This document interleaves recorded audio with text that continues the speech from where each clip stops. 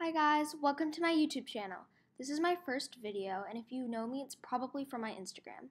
Anyways, today I'm going to be teaching you guys how to do glossy avatar on Blender 2.9. So what you're going to do is you're going to click on your rig, and then you're going to go into the material panel on your right. Then you're going to click the X next to rig creations, and then you're going to click new.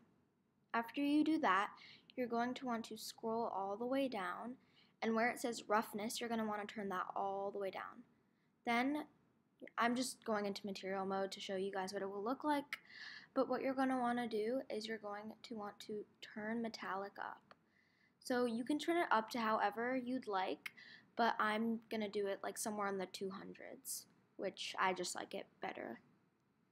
Then, where it says base color, you're going to click on the yellow dot next to that, and you're going to click on image texture.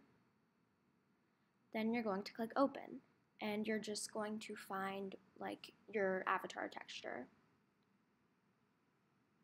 Then you can see that my texture has loaded in. Then you're just going to do that with all the other body parts.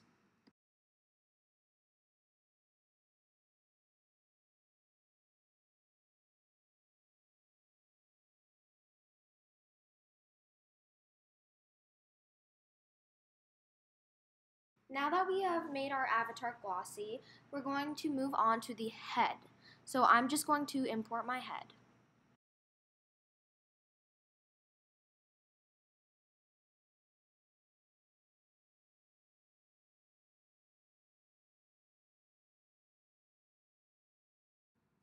So now what you're going to do is you're going to click on any part of the head. It'll work for either part, so I'm just going to click on the head. What you're going to do is it's basically going to be the same. You're going to scroll down. You're not going to click the X this time because you basically already have everything you need. You're going to turn the roughness down, and this time you're going to turn the specular up.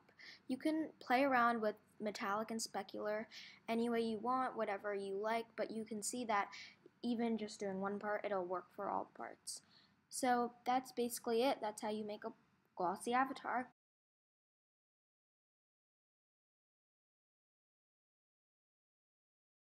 Well, anyways, that's basically it. That's how you make a glossy avatar. This is how it will look in rendered form. Again, you can play around with the settings. You can make it more glossy or less glossy, however you'd like.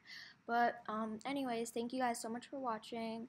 I would really appreciate it if you could give this video a thumbs up to support my first video on this channel. Anyways, bye.